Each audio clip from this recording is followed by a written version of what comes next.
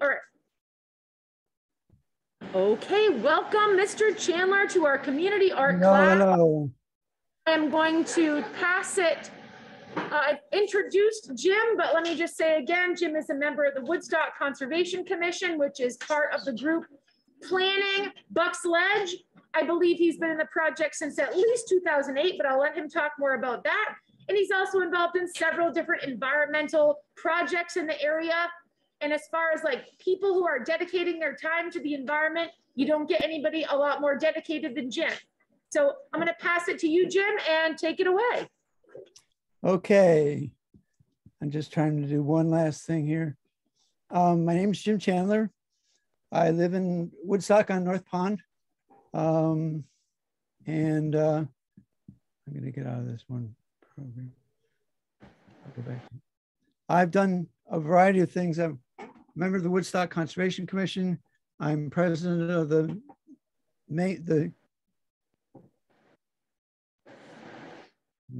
gotta kill this Skype. President of the Community Lakes Association, and I've been involved with this area for quite a long time.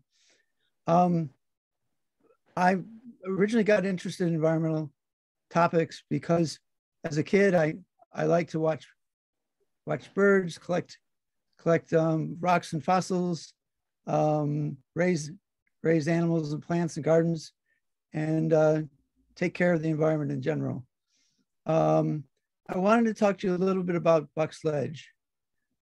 Buck's Ledge, it's part of my backyard, but also as part of the Woodstock Conservation Commission, we're in charge of looking at the important places in the area and trying to protect them. I think what I'm going to do is show you a diagram of some of the key points and to help you understand it.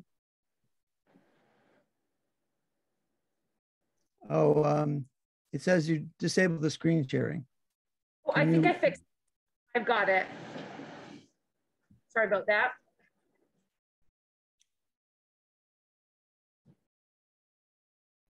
Screen sharing, always a challenge. Okay, here we go. All right, we are seeing it. Thank you.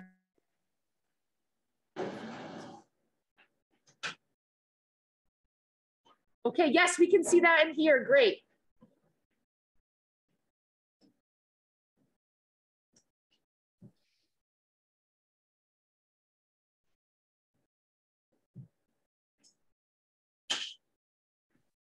Well, a system in this case is the best way to understand an environment. It's a system is a bunch of parts that work together.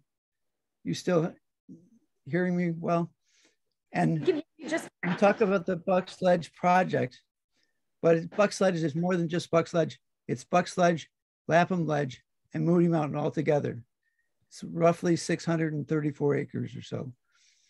And here are some of the parts. It's made up of rocks, which then it affects the soils. There's water in the area, rainfall, streams, lakes. It's right next to North Pond. So that's a big part of the Lapham Ledge view. And then the air, all work together to create the Buck's Ledge environment. The soils and water feed the vegetation.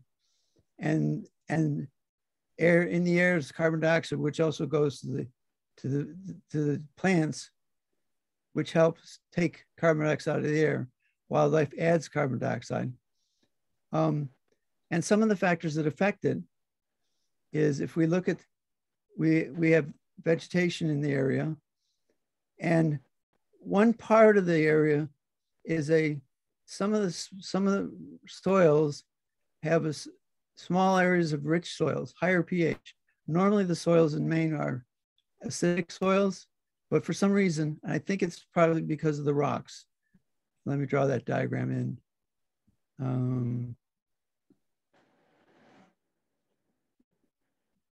Let's see.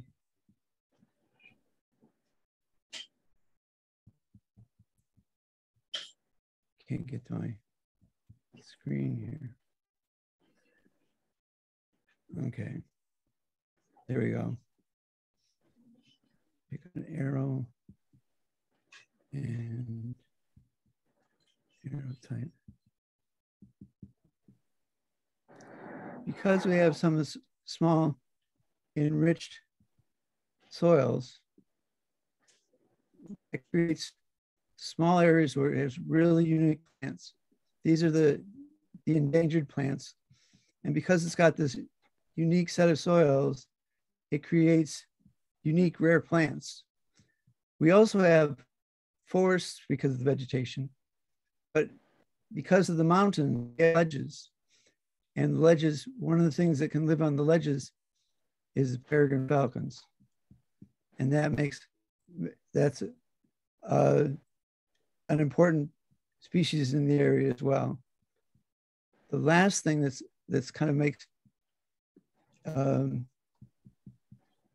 buck sledge unique is it's got these ledges, and because it's got ledges, it's got lots and lots of different kinds of scenic views from it. Different places, each Moody Mountain, Lapham Ledge, and Buck Sledge all have good views to different directions that you can see. Another feature in the area is the Woodstock Spring. You might be familiar with the Woodstock on Route 26. There's a spring where people get water. Well, part of that watershed that feeds that is the Buck Sledge, Lapham Ledge, and Moody Mountain system. And so that by keeping good vegetation in the area, we have good water in the Woodstock Spring. If we were getting a lot of dirt and stuff in the water, it wouldn't be as clean a water. So those are some of the factors that affect Lapham Ledge. How many more minutes do I have? You got like 10, Jim, if you want to keep going Okay. for your time you want to, then we have some questions to ask you. Buck Ledge is a unique place. It's in the process, it's been about 15 years trying to protect it. Because it was such a unique area, we thought, and it used to be part of paper company land. And if we thought that we could buy it for a community forest for the town, that would be a useful place where we could have lots of people enjoy and also protect the environment as well. Because again, if we look at the diagram, there's lots of different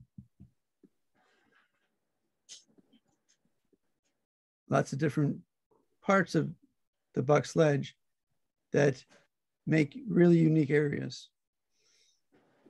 15 years ago, we were able to get a land for Main Future grant to do it, but the seller wanted to sell it for much more money than the assessment. So we couldn't do it at that time.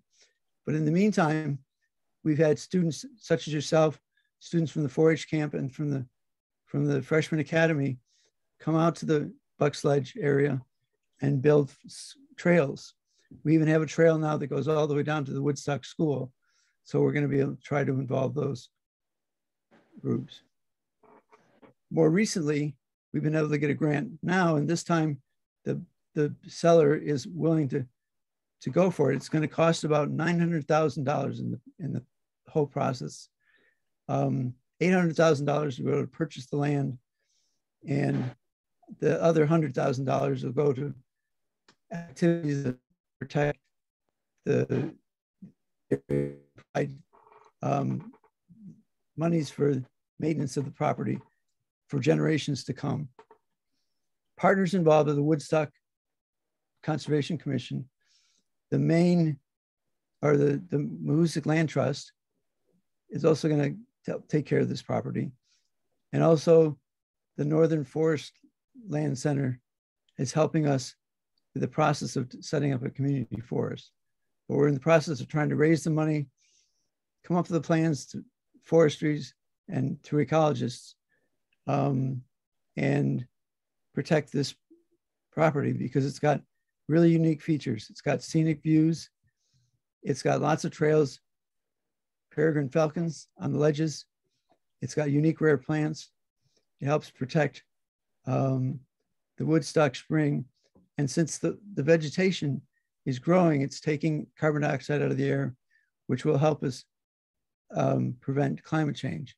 Because if things get change the climate, it's going to adversely affect this whole area by changing the temperatures in the water, changing the temperature for the plants and animals, and it would change the whole environment. Any other topics I should touch on?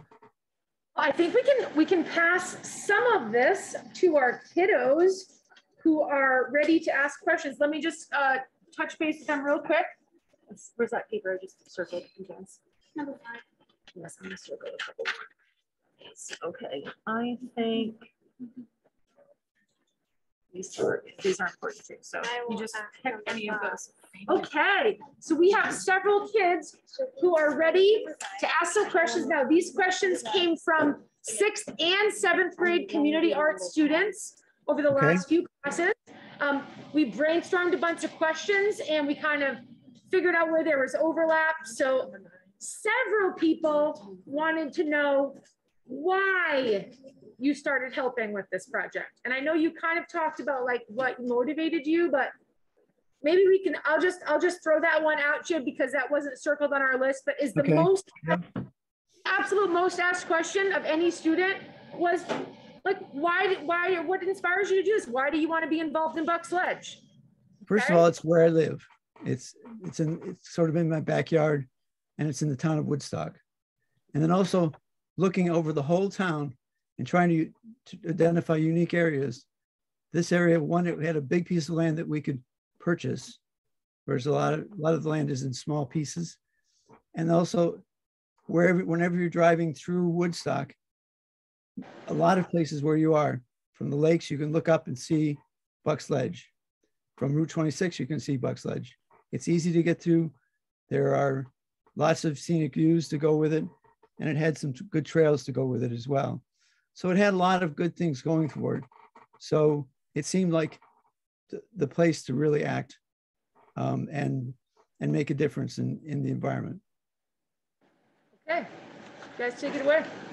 I think they wanted to. You know, this is your microphone, right? I know. Okay. Yep. It's really confusing because that's the camera microphone, but that's where I can see you over there. I know, it's a little odd. So I think we decided 2 and 3 for the first one, right? So 2 and 3. Yeah. So we decided to do number 2 and 3 about your teaching. So I want to ask you, what grades of science did you used to teach, and what did you enjoy most about teaching those grades? Well, I had a kind of an unusual career in that I'm retired now, but for many of my years, I worked in schools, but I worked as a resource person. I worked for the Oxford County Soil and Water District, and I went to different schools all over the Oxford County, including Bethel. And then after I worked there, so I was kind of involved with schools from kindergarten to 12th grade. After I worked there, I worked for 2 years at the 7th grade in Oxford Hills Middle School. And from there, I got a job at the Auburn School District, and I was the consulting teacher in science. So I helped write curriculum for all the different grades, especially kindergarten through 6th grade. And then I ran a learning center, and kids came to me for field trips. We had lots of trails and so forth. So I've been involved with science education, primarily kindergarten through 12th grade. But the class I taught, specifically that one class, was a 7th grade class, but I've been involved with kindergarten through high school. Did you say what you liked most about it? I liked really trying to catch the imagination of the students and really trying to show them how interesting science can be.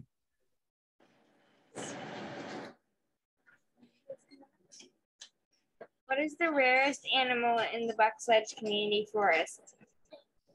The rarest animal has been seen here fairly recently, as recently as 2016, I think, is the peregrine falcon, when you're talking about animals. And peregrine falcons were affected by 2 things. Mostly, they were affected by an herbicide called DDT, or insecticide called DDT, and it it affected bald eagles. So we also have a bald eagle nest on North Pond that's not right in the buck sledge, but buck sledge can look down on the eagle's nest. But the DDT got concentrated in the hawks and eagles and owls, and made their eggs really fragile. And so their population was nearly wiped out. Eagles have come back, but the peregrine falcons are still fairly rare. They're the fastest birds around, but they also only have certain places where they like to nest. And the ledges are a good place for them to nest. And since we have several different ledges, it was a good habitat for them.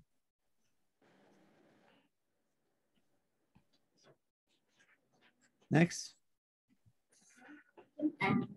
What is your favorite part of helping with buck sledge and why? I think the favorite thing about buck sledge is because it's got so many different unique features, is trying to figure out why those features exist in buck sledge, and trying to learn deeply about how that works. Like right now, there's one place, there's a lot of rare plants because the soil is less acid.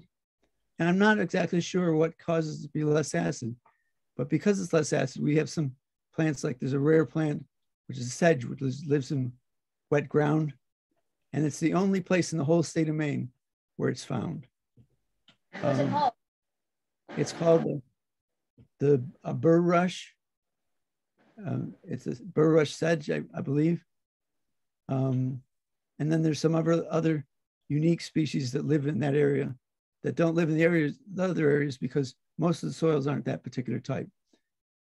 The other thing I like most about it is that people really like buck sledge, and I like seeing all the people that are coming to visit and hiking the trails, and people are taking walks around there, and so a lot of people are really involved in taking care of buck sledge, and they learn a lot from it.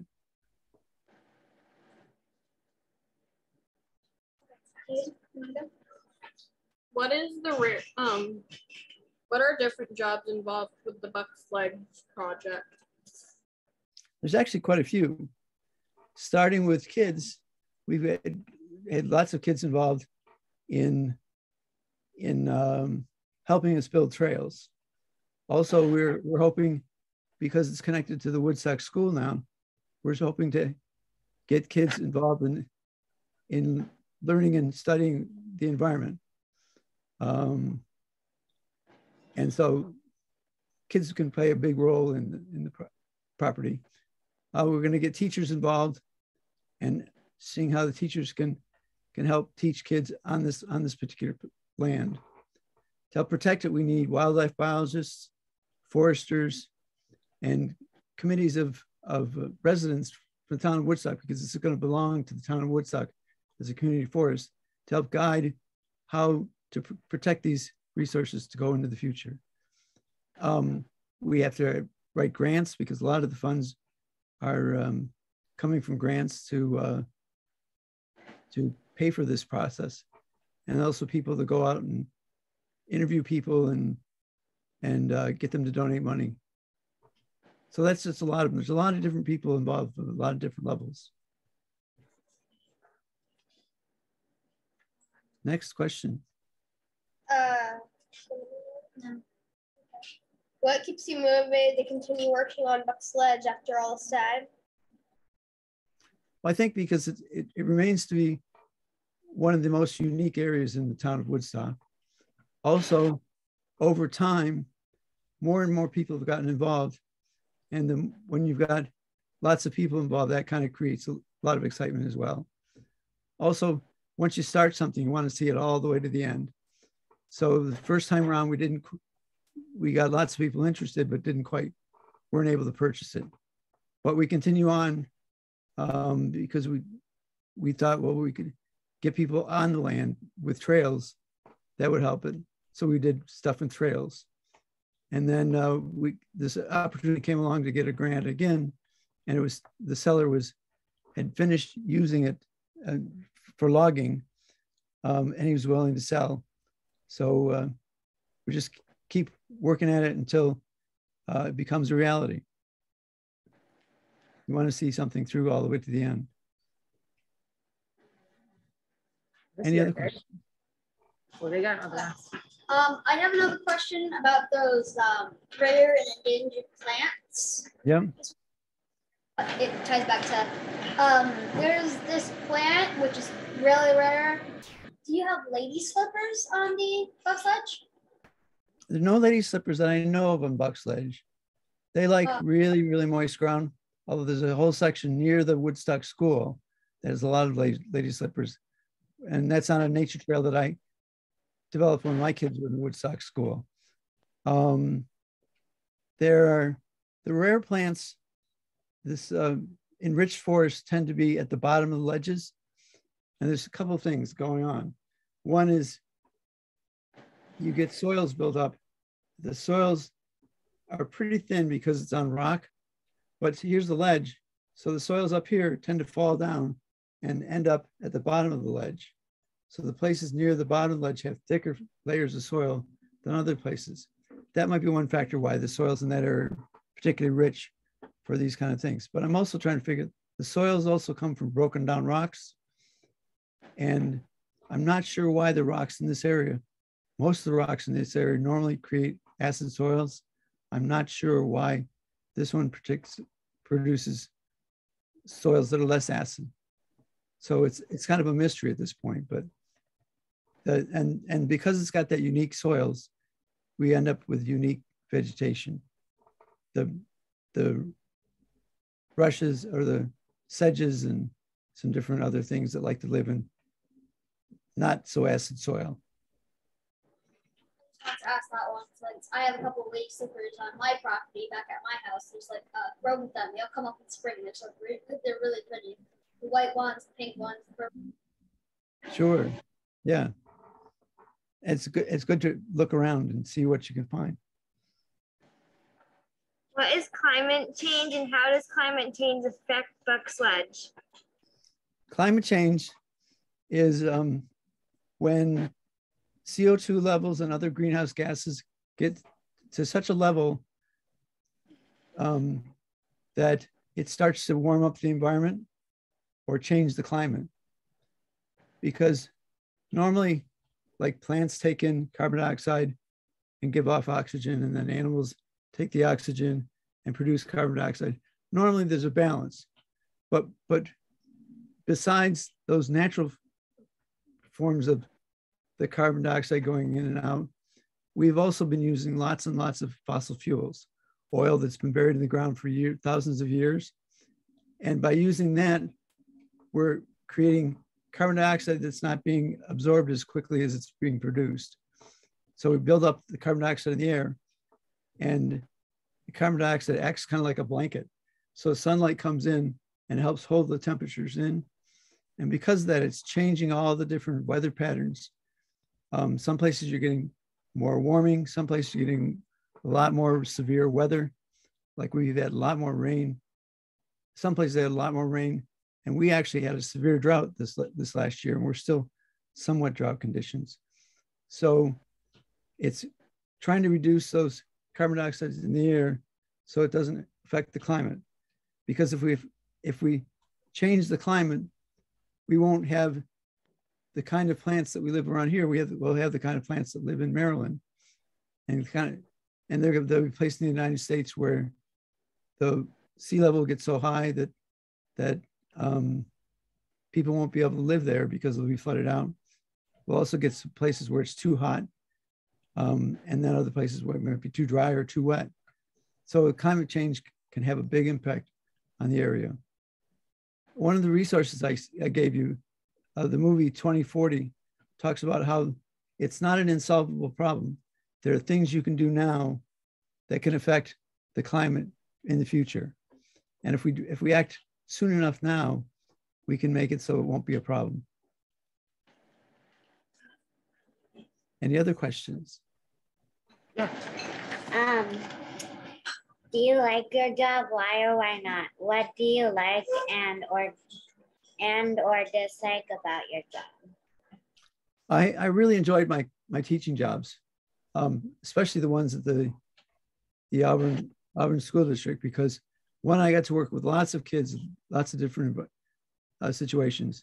They came to me for field trips, and you know how much fun field trips are. So I got to be the fun teacher all the time. Also, in teaching about science, and especially the environment, you're doing something that's important. Protecting the environment affects everybody, and we really need to protect it and take care of it. So I used to show people when I worked for soil and water conservation, where all their food and all their materials come from soils, water, and air. I used to ask the question, how'd you like the soil you had for lunch or for breakfast this morning? Did anyone have soil for breakfast?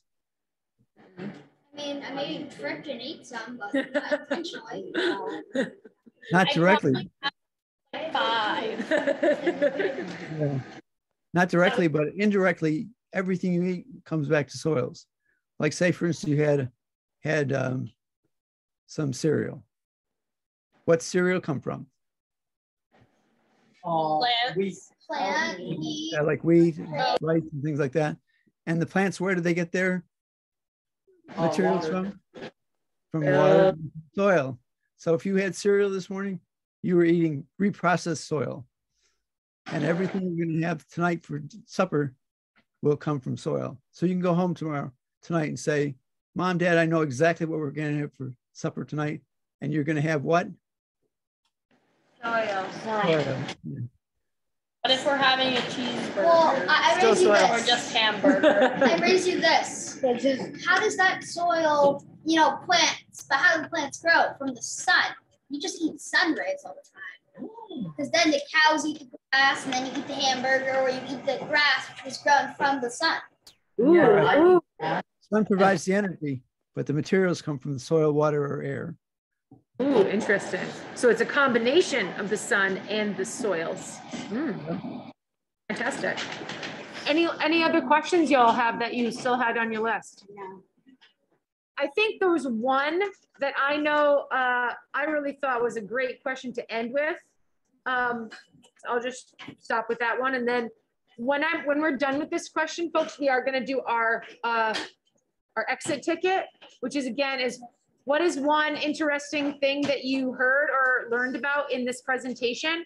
And what's one question that you still have about either buck sledge or anything related to environmental health? And that is going to be something we're going to do in just a couple of minutes.